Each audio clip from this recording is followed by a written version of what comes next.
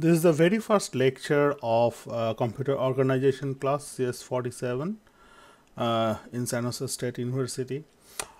The topic is Introduction to the Computer, the main topic. So we'll be getting introduced with the computing systems, and our topic today would be to review the things. What is a computer, and then we'll review briefly on member of the your organization, mainly computer organization. So let's get started on this. So we all have certain idea of what a computer is, right? And we have seen many different forms of a computing system, which let's call them different avatars of a computing system. They comes in so many surprising forms, right? Like a glass, Google Glass. It has a little computing system inside it. This glass smartwatch, of course, it has itself is a computing system. It can come in a smart refrigerator. Satellite system, of course, has many computing system inside it. Playing toys like iRobot and many medical applications and devices has computing system in it, like a drone, like an Amazon delivery system. That is also itself is a computing system for package delivery purpose. Google car is one of the famous self-driving car in the Bay Area, and of course we'll see more and more example of self-driving car nowadays, like a Tesla, for example. This is also a computing system, a form of computing system. Of course, we have the smartphone, which is itself is a computer, and then we know this thing, a traditional desktop with monitor, keyboard, mouse, all this system together. That's traditionally considered to be a computer, not these other things, but these other things are also computing system. Of course, you all have the laptop system, which is also another form of computing system. And last but not least, servers, right? You don't see it, probably haven't seen it already. Maybe if you worked in an IT department, then probably have seen it.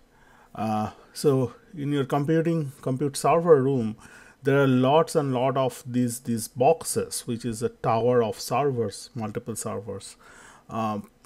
They are a form of another form of computing system. So we are getting confused here, right? So we have a lot of things that we are calling a computer. Then what a computer is? By definition, a computer is a system which can compute, which can like compute something, right? Crunch some number, compute some information, process some information, whatever term you want to use there. But at the bottom line, it computes. Okay, and if you look at all these different example of computing machine forms, like an iRobot or smartphone or Google car, all of them has some very simplistic generic concept with them. All of them has a central processing unit, which is the main part, crunching the information, and they are attached with some input devices, right, through which they get some inputs, right, some information in some form. For example, like in your desktop system, it probably is your keyboard and mouse. It gets inputs through them, whereas Google car gets input from its various sensor, but nonetheless they are input devices, right? And this computing system has an output device associate, right? Again, for example, desktop monitor is one of the like highly used form of output device, and you see all your program results and like various effects of your program like gaming and watching movies and all this stuff out on the screen. They are output device. For a Google car, on the contrary, the output is mainly controlling of the car, like it's a steering wheel adjustment for the lane, and like putting on acceleration at the right time, putting on brake on the right time. They are all kind of output devices, we can say. Okay, and all this computing system has these two association. They have certain input devices through which they takes in information to be processed. They process it in the central processing unit, and the result goes into the output device.